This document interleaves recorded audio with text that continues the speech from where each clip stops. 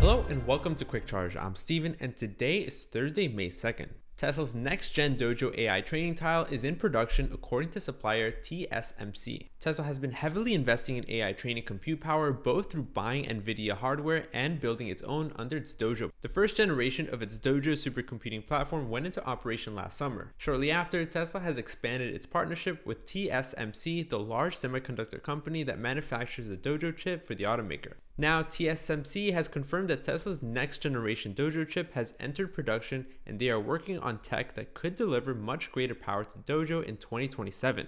This new tile is likely going to be used for Tesla's new planned $500 million Dojo cluster in New York. Separately, Tesla is building a new 100 megawatt data center to train its self-driving AI at Gigafactory, Texas, but this system is going to use NVIDIA hardware.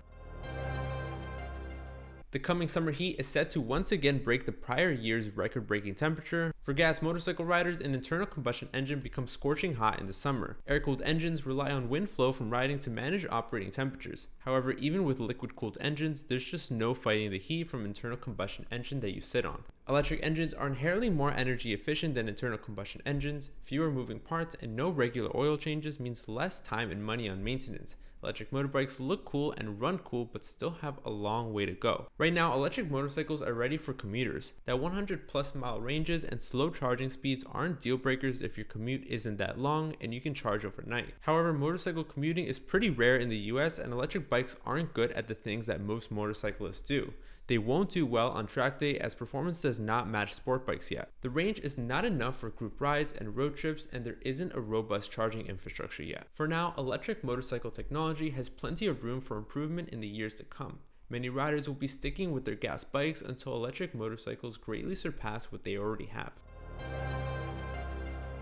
Toyota today announced that it's turning its R&D office in Los Angeles into its new North America hydrogen headquarters. Toyota says its H2HQ will drive its North American-led hydrogen initiatives and help localize global hydrogen-related technologies and products. That will include both light-duty and heavy-duty fuel cell applications, stationary fuel cell power generation, and port vehicle applications. The LA R&D Center hosts Toyota's largest dynamometer, has a scalable test bench for stationary applications, and a hydrogen fueling station for light and heavy-duty vehicles. Toyota is building a microgrid at H2HQ that will allow it to operate off-grid.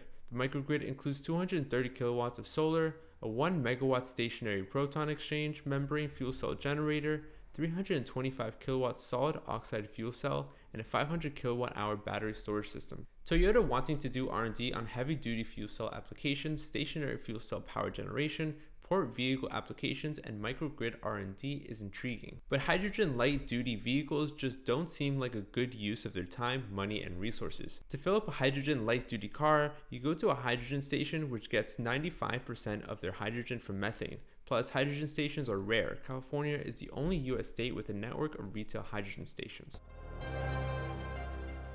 The US announced two proposals for offshore wind sales that could generate more than 18 gigawatts of clean energy, enough to power more than 6 million homes. The offshore wind auction areas announced are off the Oregon coast and in the Gulf of Maine. The first ever offshore wind energy auction in the Gulf of Maine would include nearly 1 million acres that have the potential to generate approximately 15 gigawatts of renewable energy and power more than 5 million homes. The proposed lease sale in Oregon includes just under 200,000 acres which have the potential to power more than 1 million homes with renewable energy. The state of Oregon has a set goal of achieving 3 gigawatts of offshore wind by 2030. Due to deep waters, any offshore wind farms in the Gulf of Maine and offshore Oregon will consist of floating wind turbines.